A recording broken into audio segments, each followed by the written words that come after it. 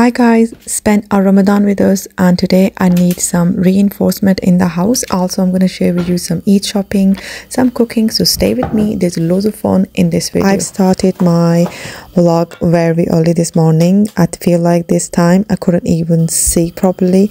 Everything is so blurry because I slept very late and then I have to wake up for sahur.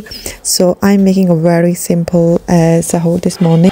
I have a little bit more of an appetite this morning, so I am making some fried egg, toast and my chia pudding as well. So for chia pudding, I don't really make it really fancy, just chia seed in the milk, and I'm taking my vitamins as well. So this vlog, hopefully you will see, is kind of a very productive, very relaxed and very calm as well. So usually after sahur I do my prayers, and if I have to go to work I go to my bedroom and sleep. But now since we are on our holidays, I just stay downstairs and then I don't know what time I fall asleep, and when I woke up I quickly get ready for the day. And now let's start a productive day. Today my girls are at grandparents' house, so this day should be really productive day for me, but it just turned out a day into cleaning and cooking. But I love days like this. It's calm and relaxing. If you don't know me, I love cooking and cleaning, and yes, you heard it right, I'm one of those people, but I only like to do it when I want to do it.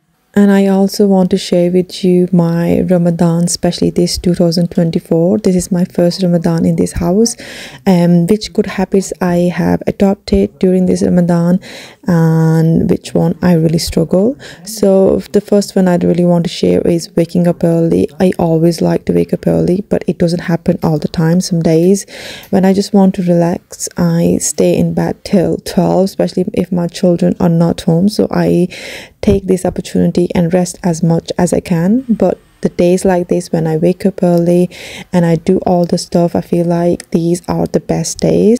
And in Ramadan I have such a good routine, so I just want to keep it like this. Now quickly I'm going to share with you my parcels as well.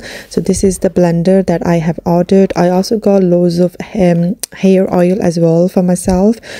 I think in my previous video somebody asked me about my hair routine. So if you want a nice long healthy hair, you should be oiling your scalp, massaging oil into your scalp, allowing it to sit there, and it has loads of benefits. So whenever you have a time, especially on the weekend, I usually massage my hair every weekend. I don't really have any specific routine, just massage your hair with a good oil and you will see the benefits. I'm also in this Ramadan working on myself, learning more about Islam. And these Sheikh Umar Suleiman series, Ramadan especially series, is so good.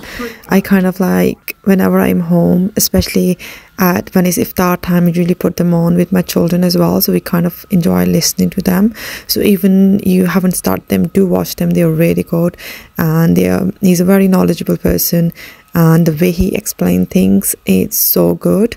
Now I'm going upstairs, and also as I said in my previous video, I'm going to share with you my Eid clothes, and especially I'm doing something a little bit special for my children today. So while I'm cleaning, I'm going upstairs as well. So let's go upstairs and I will show you my Eid clothes and my children Eid clothes. So I hope this will give you idea as well.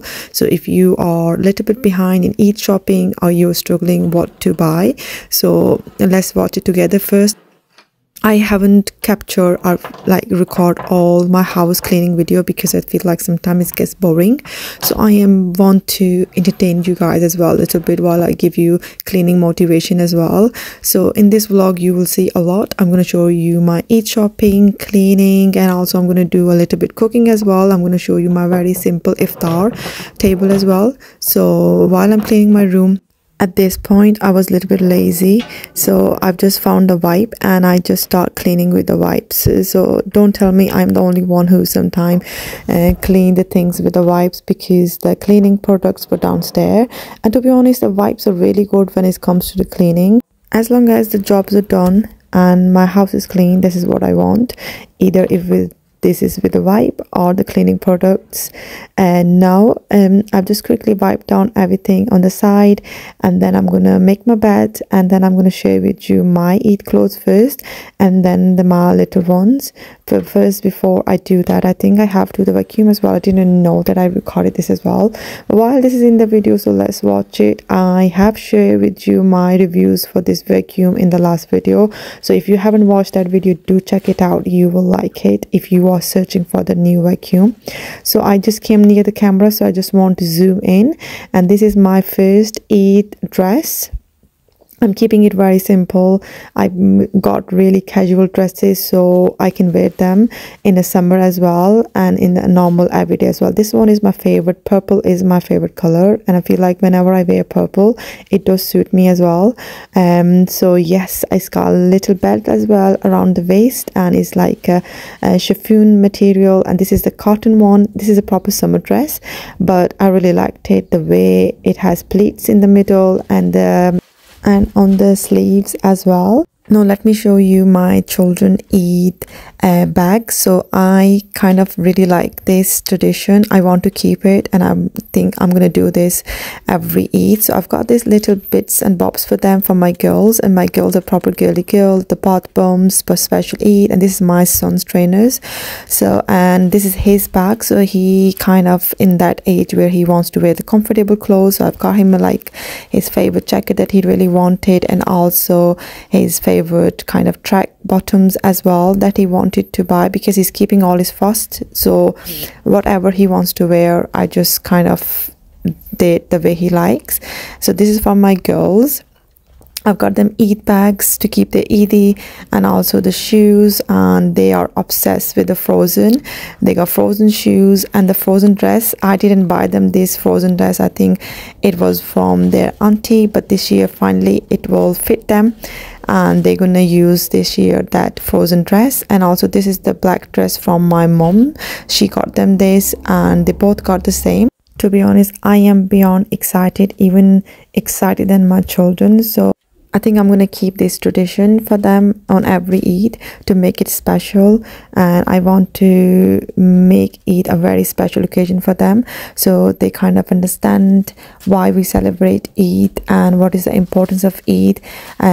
So I am showing you this. My idea is behind, if you are a little bit delay in Eid shopping, or if you got everything, just put in the nice like bag or in the box, make it special for them, and give them on Eid day or day before to see the children expression, and make Eid a very special occasion for them.